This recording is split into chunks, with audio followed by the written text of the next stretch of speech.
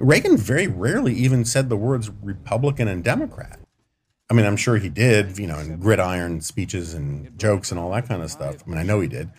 But for the most part on the hustings, he talked about Americans. And, part of this was a result that he was kind of a New Deal Democrat for a long time.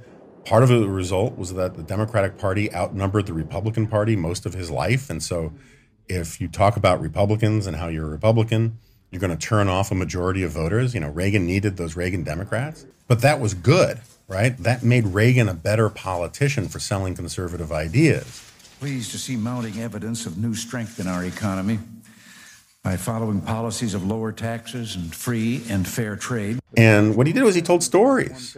He told stories that people, regardless of their ideological or partisan profile, could appreciate, relate to, and be sympathetic with.